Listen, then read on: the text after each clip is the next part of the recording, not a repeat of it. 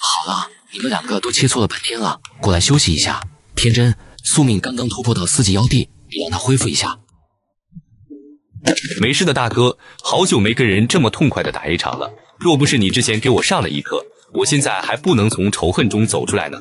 就是生活已经那么累了，为何还要想那么多？咱们不能被仇恨冲昏头脑，该报仇的时候报仇，该潇洒的时候潇洒。不过有个事情我要弄清楚，你认我大哥当大哥，那你叫我什么啊？你是我二哥。嘿嘿，好三弟，二哥以后一定罩着你，以后我们可以天天切磋了，想想就兴奋啊。二哥，你平时不跟大哥切磋的吗？和大哥切磋？我没那么想不开。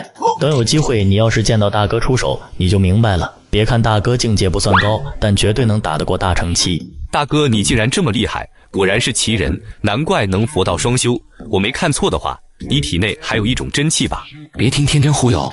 宿命，为何你一个人类要选择修妖呢？之前说过，这些都是命运的安排。小时候，我曾经也有一个美好的家庭，严厉的父亲，慈祥的母亲，每天无忧无虑的生活。可是有一天，这样的生活被黑山天妖打乱了，他杀害了我的全家。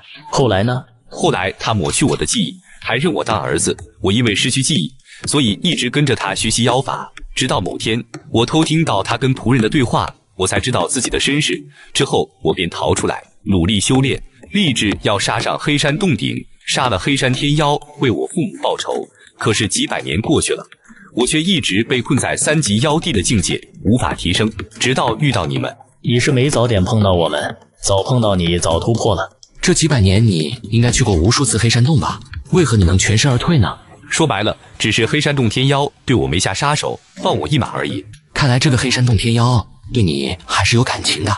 也许吧，我一生之中都被宿命纠缠，所以我便给自己取名宿命，目的就是不希望自己忘记父母的仇恨。好了，已经走出来了，就像我之前说的那样，只杀该杀之人。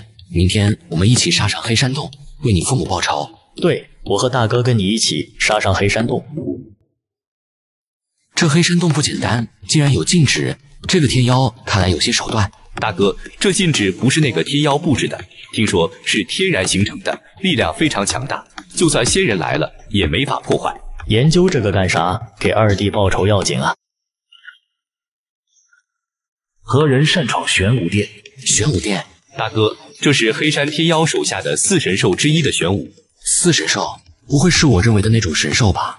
大哥别误会，4神兽只不过是他们自己命名的而已，其实就是青蛇、家雀、花猫，还有眼前的老鳖。原来是一只小王八，搞这么大阵势，还真把自己当玄武了。我倒是谁？原来是宿命小儿。上次输了不服气吗？这回又带来2个废物一起挑战，可惜啊，你们依旧不是我的对手。今日我定要取你性命。我玄武纵横一生，岂会怕你？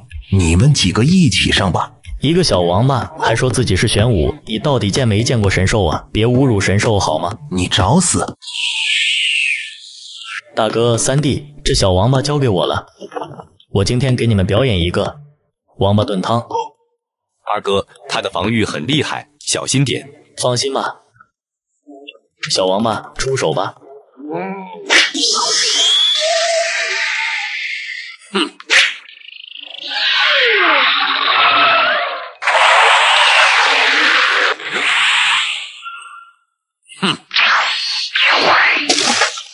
不可能，这是血脉压制，你是神兽。嘿嘿，意外不？大哥三弟，喝不喝汤？玄武，你也有今日，留他一条生路吧。你当初挑战他的时候，他不也曾放过你吗？今日就听我大哥的劝告，饶你一命。走，打花猫去。不错，宿命小儿，你竟然能来到这里，看来你的实力提升很高啊！来吧，让我看看你现在的实力到底如何。我说小花猫，难道你没看见我们吗？我三弟的力气可是留着打天妖的，对付你这种垃圾，我来就行了。你什么意思？什么意思还看不出来吗？要打就快点，不打就让开，别浪费我们时间。你这是找死！就这样，在天真神兽血脉的压制下，子墨三人一路过关斩将，顺利来到黑山天妖面前。豪儿，你终于来了，我以为这辈子也等不到你了。别叫我豪儿，我说了，我现在叫宿命，今日我就要取你性命，为我父母报仇。大哥、二哥，黑山天妖就交给我了，可以吗？三弟，天妖的实力不是你想的那么简单，凭你现在的力量，根本无法抗衡。我知道，可有些事情必须要我自己去解决，这是我与黑山天妖一生的仇恨。大哥，让他去吧，不然他会遗憾终生的。你大了，也懂事了，不光自己的修为高了，还认识了2个厉害的朋友。不要以为关心我，我就不会恨你。黑山，今日我跟你之间只能活一个。好，看来咱们两父子之间是时候决一死战了。主人，你不能啊！这是我与浩儿的恩怨，你不要插嘴。大哥，三弟根本就不是黑山天妖的对手，什么时候动手？我感觉黑山天妖不能杀了宿命，我总感觉这里面有点奇怪。